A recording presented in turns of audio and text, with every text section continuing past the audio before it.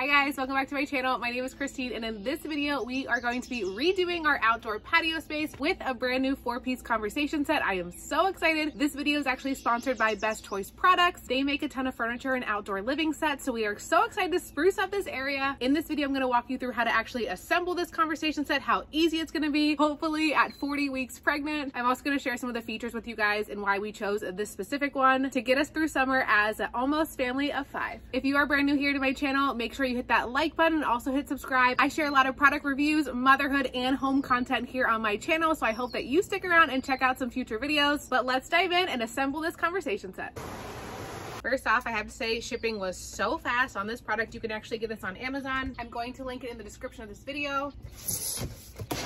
So I opened the box, I already see the instruction manual and a little bag of all the parts. I think I might need to put on my sunglasses to read this. It does say it's a 2-person assembly in up to 60 minutes, so do not worry. My husband's about to be out here to help me. But overall, there are only 2 steps for each item. So this is a 4-piece conversation set. You get 2 chairs, a sofa, and a table, and each of them basically only have 2 steps each. So I feel like I could probably do this, but it's usually faster when my husband helps me, so he's gonna bring his tools and we will get to work. It actually does say for tools required, you need a small wrench, and then the Allen wrench is provided. So that's all that you need. Let's do it.